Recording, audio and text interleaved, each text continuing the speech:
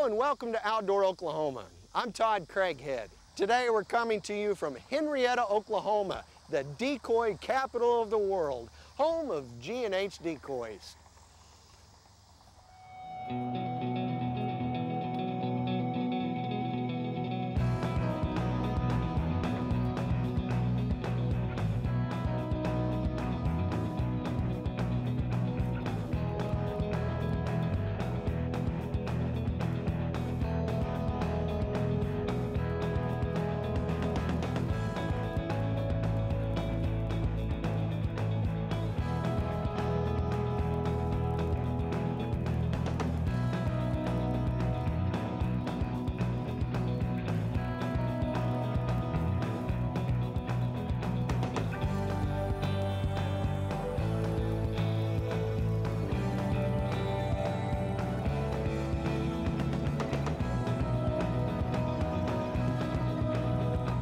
From the Oklahoma Department of Wildlife Conservation, Outdoor Oklahoma.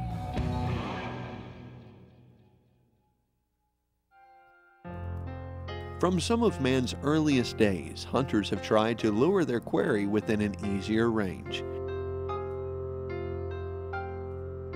And even though methods have become more sophisticated today, well, the basic challenge is still the same. One of the most effective tools for this is the use of decoys, and it was perhaps the waterfowler that perfected the hunting style first. Man has actually used decoys for centuries. Native Americans would weave reeds and grass into the shape of a duck. Later, hunters would take decoys to the next level, carving them out of wood and painting them. Then, in what might seem as a step backwards in the development of the modern decoy, hunters realized that for attracting waterfowl, well, nothing quite beat the real thing.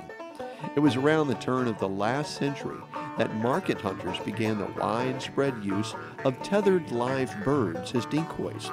Combined with unregulated hunting, populations of ducks and geese began to disappear. It was also around this time that people began realizing the imminent need for a conservation ethic to sweep across the country. As a result, in 1939, the U.S. Fish and Wildlife Service made it illegal to use live birds as decoys.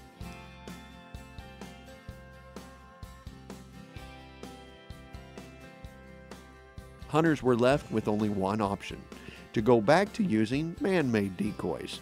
However, this time, new materials were available that were lighter and cheaper than carving wood. So, through the coming together of modern technology and necessity, the birth of the billion-dollar decoy industry was conceived.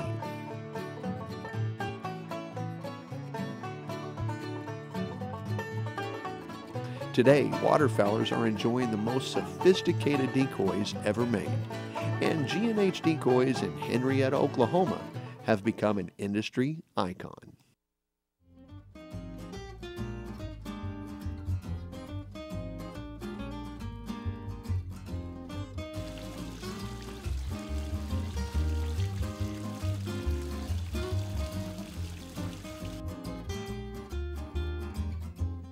Well, I am inside now at the legendary G&H plant in Henrietta, Oklahoma. And you know, I think your employees call you Mr. G, your friends call you Dick, and then your really good friends call you Duck. Yes, there's a light on the Mr. Yes, yes, right.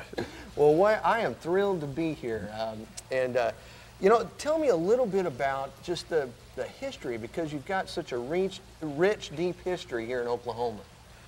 The G&H started in late 1933 when the federal migratory people outlawed the use of using crippled migratory birds for decoying purposes. My grandfather and my dad were very avid hunters, and Dad came home one day, I think, my mother, they're not here now to verify it, but said, we're going to make decoys. Oh, what's a decoy? Yeah. You know, back in those times. So he made the first Henrietta paper mache decoy by hand. He showed a few people in town, other hunters, and they wanted to make some. And I'll never forget this, my cousin had a new bicycle. Well, we were poor, didn't know he was poor because everybody else was poor. But he ends up, he'd drive by my house and antagonize me, so my dad made a dozen decoys. And there was a local hardware store named Tramble. And he made it and traded this gentleman. He worked for 2 weeks making a dozen decoys and traded for a Swin 24-inch bicycle. Oh, really? Never forget that. And that was the start of G&H Decoy. And it grew and grew, you know, for the past 72 years. Most definitely, and boy did it ever grow. You know, the Henrietta, kind of that original decoy that your dad made or developed the mold for that first one is literally legendary in the waterfowling world. Everyone's heard of the Henrietta. And we're awfully lucky here in Oklahoma that you're still based right here, still family owned and operated. And you know, I think that it's a rare opportunity that we're going to have today to really have you kind of give us an inside scoop as to how the famous Henrietta and all the other decoys here at G&H are made. Give me just kind of, you know, the step-by-step process, because, you know, really to me it was kind of a mystery. Starting off, the Henrietta was named by customers. They had heard about G&H decoys, and the best I can remember, the letter came in addressed to the Henrietta postmaster.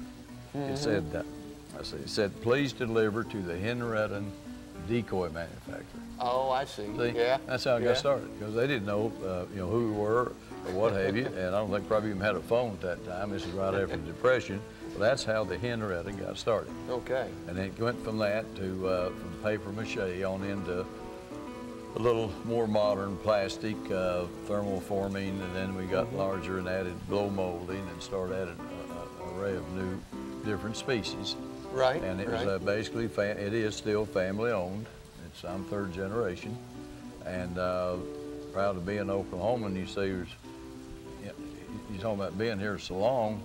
We don't have any place else to go. We've been here, you wouldn't want to go anywhere else either. Right. Exactly. So you start out with a mold, and you actually then press that, or is it melted into the mold, or what's the step? Three forms of molding we do. We do what we call thermal forming. That's when you heat a plastic sheet, it's already pre-extruded. You put it into a mold, heat it at a certain temperature, pull a vacuum, that sucks the part down like you're making paper plates. That was the original patent that my dad got on G&H Decoy. It would stack together like paper plates. Okay. Then the next process is what we call blow molding, is where we actually heat the material, heat it to, say, 380 degrees Fahrenheit, and then we blow a bubble. And the bubble, the mold goes closed on, air is induced, and it opens up. You have whatever part that the mold will make, and we have many different molds. Okay, the part is molded. Then after the part is ejected from the mold, it goes to our treatment, which is a dehydrogenation or oxidizing the surface so we can get as much paint adhesion. We developed this about 50 years ago, and has been very successful with it. Because when it gets in the painting part of it, like this mallard, as we get into it, and it has all the different colors on it. Of course, the head here is molded in. This is one of our newest things. That head is molded in. It's so the plastic's green. Yes, sir. And that's right. Now the bill's painted on, but this will last forever. It has the ultraviolet, it won't fade and what have you. But then we go from that part. Of course, we go into the packing and quality control. We have very good quality control, and they have the right in there that each person does up there to reject it. That sometimes causes what we call a factory seconds, which we put out in the showroom out here at reduced price. And we're going to have quite a few of those around in September. We've got a pretty good amount of them coming up. Well, you know, the painting process is just fascinating, because there's I can't tell you how many different individuals I saw handling each decoy. I mean, it's handled several times by different people that put a guard on it so that they, or a pattern so that they can paint. Oh yeah, a mask. Paint each different color by hand. Right. Some of them are even painted with a brush. Yes, that's where our labor intensity comes in on these decoys. We cannot get G&H quality by automating 100%. No. We automate some of it, but it's like in the eyes, for instance. These eyes aren't painted on like competitors. These are acrylic eyes. They take a special mold. They're snapped into it to get the realism part You of bet. it. Well, there's lots of different things that I think, in my opinion, set a G&H Decoy apart from all the others. The most important thing that I'm proud of is it's 100% made right here in Oklahoma. Yes, sir. And you know, obviously, U.S. American made as Yes, well. sir. Right. But you know, the other thing is that that process you were talking about, and I don't remember all the big words, but Yes, the way that I'm trying to impress you. I'm sorry. well, you're doing it, but the way that you prepare the plastic so that it doesn't, so that the paint doesn't flake. Yes. And doesn't peel off Right. over time. That's real important to a hunter because these have got to stand the test of time. You know, your typical waterfowler can't go out and buy a new set of decoys every year because your paint's coming off. So that's a really neat part of the process. It raises the price of the product. We're higher than some of the competitors. But we say you either pay now or pay later. It just depends on how you want to get something. And our products are guaranteed. Anything that's done to them mechanically, you know, problem, they just bring them in, and we don't have it very often, but we are good about backing our product up. That's what we should do. Yeah. That's great. Another feature G&H has exclusively is the recessed bottom that we put in. This is a special molding cycle, which of course adds to the cost of one heavy.